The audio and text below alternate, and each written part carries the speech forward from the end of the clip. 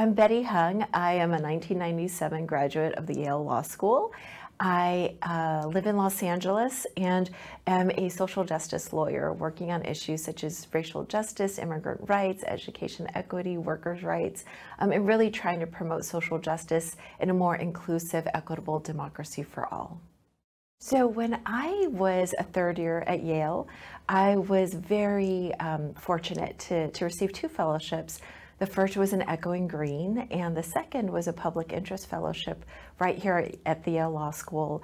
And that really enabled me, it opened the doors to my, so far 20-year career in social justice. I was able to work at the Asian Pacific American Legal Center in Los Angeles with one of my mentors and sheroes, Julie Su, on the El Monte Thai Latino garment worker case, which was one of the very first trafficking cases in the country, and where I was able to learn what it really means to be a social justice lawyer on the ground. And that was possible really because of the fellowships I received, the Echoing Green and another public interest fellowship here at Yale. I decided after my fellowships ended to become a grassroots organizer, and I went to work in Long Beach, California with Cambodian high school girls on a gender justice campaign to counter sexual harassment in their high schools.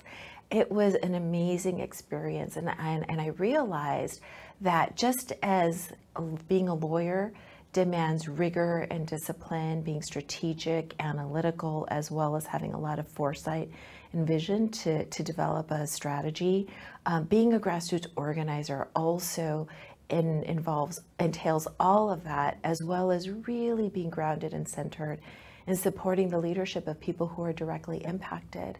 I think it's ethical, moral, and ultimately most effective when people who are directly impacted are the ones who lead the movement for this kind of social change that we need in this country.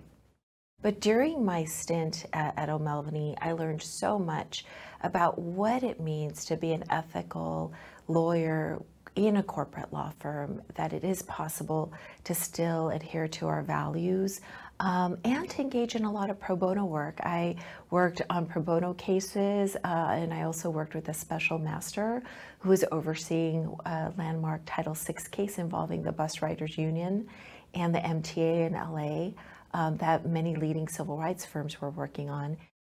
So people sometimes ask me, what is it like being an Asian American woman lawyer? And when I was at Yale, to be honest, there weren't many of us. The reason why I even decided to come to Yale Law School in the first place was because I visited one day and I saw Professors Jinko Peters and Harold Koh teaching, and I thought, wow, there are Asian American professors here at Yale. I'm definitely coming here. And so I think it's incredibly important that we promote diversity and equity, and that we're mindful of the strength that diverse perspectives bring.